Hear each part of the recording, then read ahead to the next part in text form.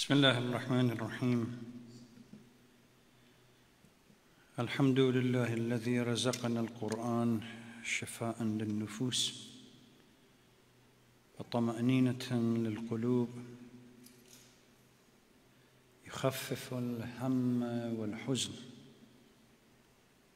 ثم الصلاة والسلام على أشرف الأنبياء والمرسلين الذي بعث رحمة للعالمين، سيدنا ونبينا محمد وعلى آله الطاهرين وصحبه المنتجبين. اللهم صل على محمد. Sisters and brothers, Assalamu alaikum wa rahmatullahi wa barakatuh. Welcome, I can't believe it, to the 24th night of the program. Ramadan is practically, for all intent and purposes, over. The 24th night of our program, Ramadan 2022. For those who celebrated Laylatul Qadr last night, I ask Allah subhanahu wa ta'ala to accept their prayers, fasting, qiyam, siyam, and everything else, to grant them whatever they wished. And inshallah, resolutions made last night, we will be able to practice and put them into practice. It's one of the challenging things, and I believe the jihad al-akbar is to transition from those promises that we make during the nights of power and resolutions, to put them into practical sense in our life after. يقول الله تبارك وتعالى في القرآن الكريم: أعوذ بالله من الشيطان اللعين الرجيم إنا نحن نزلنا الذكر وإنا له لحافظون. We have sent down the Quran and we are there to protect it. The topic that I started last night, technically I would have left it as purely academic issue, that people that want to study about the collection of the Holy Quran, they would spend some time on it, if it wasn't for the fact that this topic has become literally something that the Shias are being hammered by, because the position of the Shia in this regard misrepresented deliberately, and no matter what we say, still the whole thing again and again and again, you can go on any website and you see this constant attack about Shia not believing in the Quran, or they are having a different Quran. Although, as I said last night, the theme or the topic is not new. It goes back to at least around the early century of Islam. But since the Wahhabi movement and this clear demarcation between what is acceptable and what is not acceptable, the Shias have been focused again and again. And I think it would be helpful for the brothers and sisters to spend some time reading about this issue. There are plenty of books now available, articles online at islam.org, and for purely English speakers, the translation of Al-Bayan, Marhum Ayatollah Khoui, it's extremely useful. And last night I pointed to the book and the usefulness of it. The gist of the question that frames the whole argument or the debate regarding the collection of the Holy Quran is as follows. It is known that the Quran was not revealed in one go. during Laylatul Qadr, one of the debates that we have, or discussions that we have, is that particularly for the Shia that claim that the beginning of the prophecy was around the end of Rajab, and where Surah Al-Alaq was revealed. At the same time, we have verses in the Holy Quran and passages that talk about revelation during the night of power. So how do we tally between the two? When we analyze and assess verses of the Holy Quran, we come across that Allah subhanahu wa ta'ala sent the Quran on two different levels. Number one, that was sent to the heart of the Holy Prophet, that is night of the power. And then the gradual revelation over 23 years period, then it's something that happened and we all accept. So the question is, it is known that the Quran was not revealed in one go. It was revealed over 23 years period and Laylatul Qadr. It is also known that it was not collected and arranged in chronological sequence. Because if we consider, and this is right across, both Shias and Sunnis accepted. Because if Surah Al-Alaq was the number one verse, the chapter that was revealed, it is looked at within the sequence, that current sequence that we have, it's not recited as number one verse or number one chapter in the Holy Quran. So the collection of the Quran is not sequential the way it was revealed. And it took place over 23 years. Then, question.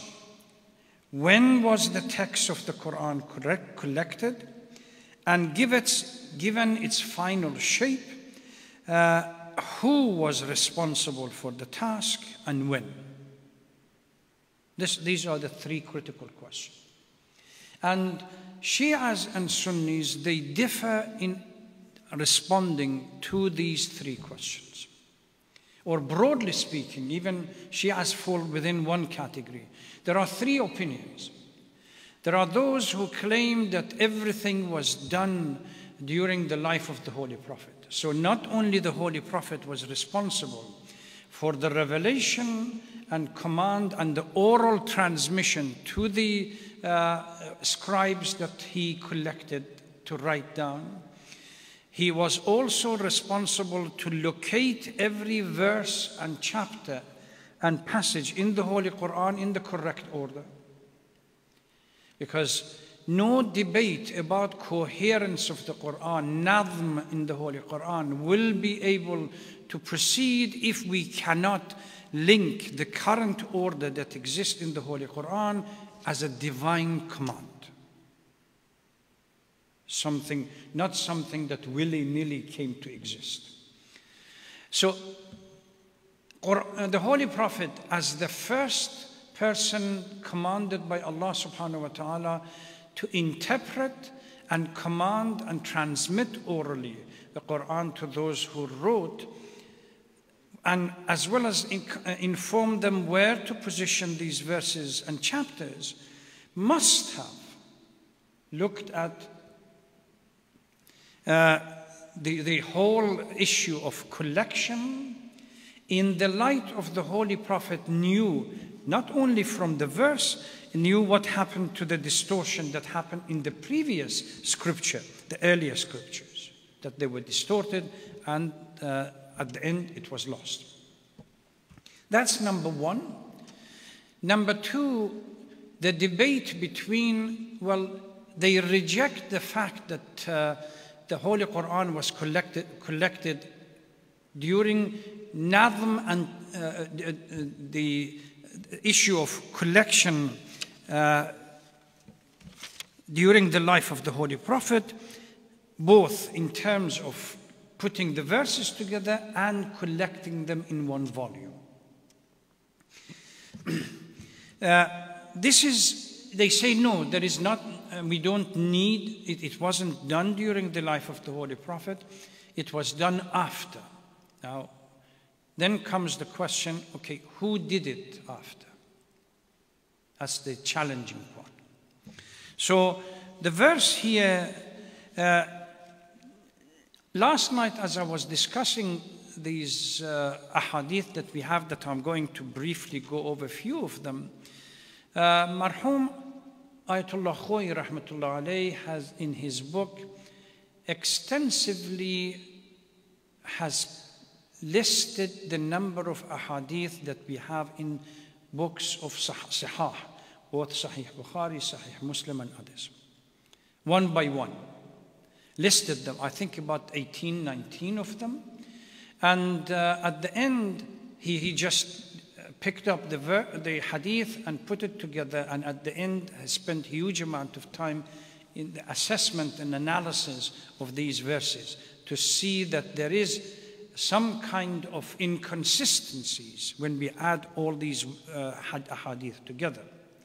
Remember, if we were to go back of when was the text of the Quran collected and into the final ship, and who is responsible for it.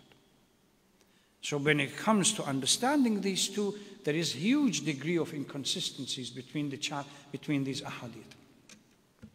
I'm going to go to it in a few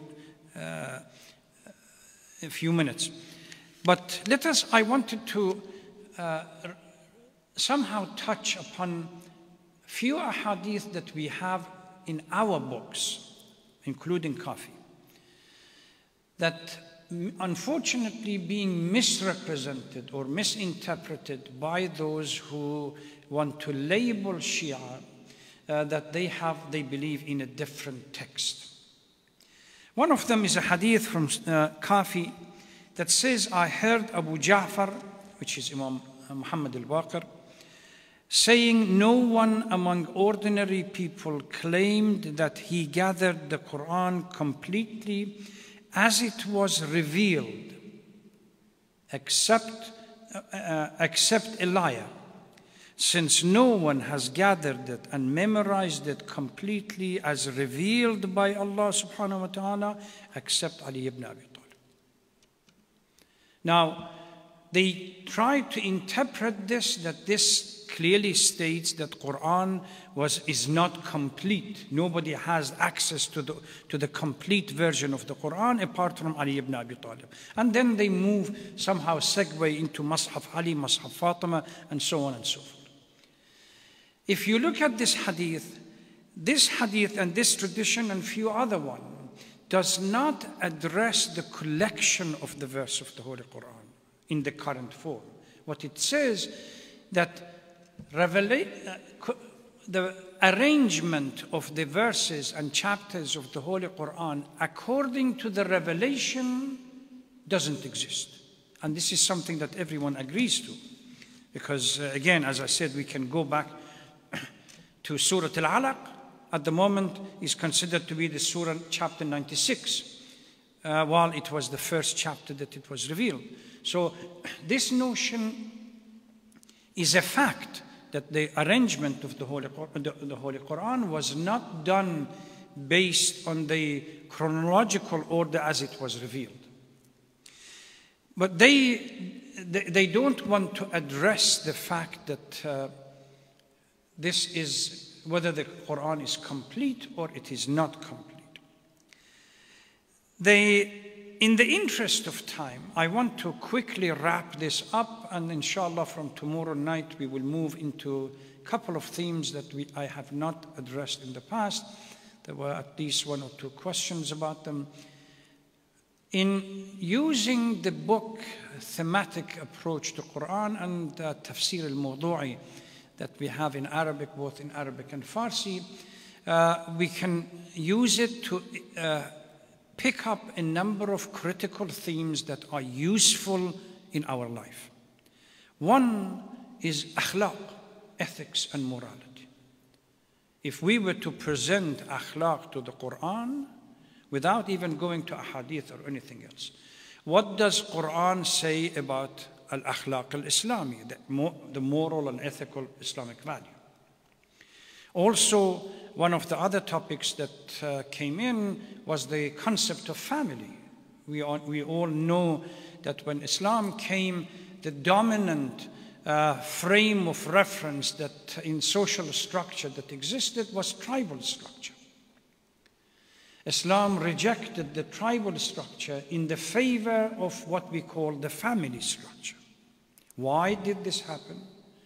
And how Islam moved in to consolidate and underscore the importance of family. And naturally, what is the definition of family? What is the purpose of the family?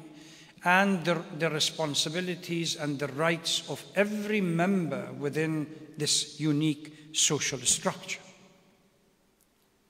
And if it's necessary, then we can go back to the Holy Quran and talk about one of these issues as well. Marhum Ayatollah Khouei starts in his book by one of the hadith that we talked about it last night, that the gist of the hadith was, because of the martyrdom or the heavy loss of life during a couple of early battles, Abu Bakr calls for Umar and Zayd that we are confronting, as we call it today, an existential problem. Most of these people that are being killed in these battles are Huffaz al-Quran, people who they have memorized the Quran, and if they disappear, we have a fundamental challenge. Remember, the whole the whole stories and ahadith that they have rests on the proposition that the Holy Prophet did not complete the Quran during his life in a single volume. Naturally, if he didn't, and you have all these people that ultimately they have memorized the Quran, memorizers of the Holy Quran, there is a possibility either what they have in memory that has not been transmitted into papers and solid form, or they may be in possession of some documents that ultimately destroyed. So Abu Bakr comes in, calls Umar and Zayd ibn Thabit, and they talk about it, that it's desperate, we really need to organize the collection of the Quran. You two are supposed to go to the mosque and sit down and ask people as they come in if they have anything of the Quran in their possession, whether document or whether they have something in their heart, they have memorized. And if they come in and they say that yes, we have, whether the paperwork or whether something in heart, ask for 2 witnesses. If there are 2 witnesses that supports this document, then you can include it. That was the first hadith that we talked about. Now, the second one, number 4 on the list of Marhum Ayatollah Khouei. Abu Bakr collected the Quran in sheets, qaratis. He asked Zayd ibn Thabit to scrutinize them, but Zayd refused. Then Abu Bakr sought Umar's help in persuading him, and they both agreed. The book, the kitab, remained in Abu Bakr's keeping until he died. Thereafter, they were kept with Hafsa, the wife of the Holy Prophet, Umar's daughter, until Uthman came to power. Uthman asked Hafsa to give him a copy of the book that Abu Bakr collected. She initially refused, and ultimately under oath that he's going to return the book to her, she gave it to him. He copied it and sent it around. Now, we immediately begin to see discrepancies. The first one, Abu Bakr is informed by the other 2 that we are facing serious problem. The second one, Abu Bakr is the one who actually organizes the collection of the Holy Quran. Another one, Umar decided, this is number 8 on the list of ahadith. Umar decided to collect the Quran. So he stood before the people in the mosque and said, whoever received any part of the Quran directly from the messenger of Allah subhanahu wa ta'ala, bring them to me. But with 2 witnesses. So now, even Zayd's as an intermediary is bypassed. Now we have Omar directly trying to collect it. A tradition, another one, that says no, Zayd ibn Thabit met with Omar and they decided to organize the Quran and then presented to Abu Bakr. These are only few of the hadith that Marhum Ayatollah Khoyi has collected in this book. Please read it. The reason why I'm saying, because you are going to face people, call it Wahhabi mindset or on sectarian mindset, that constantly ask the same question again and again and again and accuse the Shia. Please have a background information about these ahadith. You need to reflect both on ahadith that exist in our books and learn the text to be able to inform the person who asked the question. That doesn't say that there is a dispute about the collection of the Quran. It says chronological order, and this is a fact that everybody accepts. And these ahadith are critical. Marhum Ayatollah Khoyi, when he collects these ahadith, starts using his expertise in ilm al-usul, ilm al-rijal, and what we call today critical analysis, to go through these ahadith out of the, say, 15, 16 hadith, one by one, and say, well, the content here is contradictory to another one, to establish the inconsistency. And then concludes. So number one, when was the Quran collected in a single codex? The apparent sense of traditions, two cited above, suggests that the collection was undertaken during the time of Uthman. While a statement or tradition 1, 3, and 4, it indicates that it was during the time of Abu Bakr. We're beginning the first inconsistency. Who undertook the task of collection of the Holy Quran during Abu Bakr's time? According to the tradition number 1 and 22, the person who undertook the task was Zayd ibn Thabit. While tradition number 4, it was Abu Bakr himself. Tradition number 8, it says Umar. So who was responsible? Did any verse remain unrecorded? This is now critical.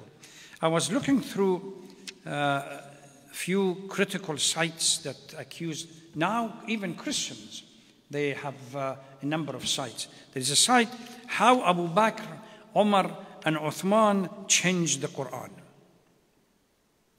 That's the title of the article. Strange enough, they have literally copied all the ahadith that Ayatollah Khoyi has in Al-Bayan over there, with the reference, the Arabic text and the English, with the reference, Sahih Bukhari, Sahih Muslim, Tirmidhi, and everything else. And then their conclusion is, if the Muslims are critical about the concept of the New Testament and the validity of the New Testament, look at their book.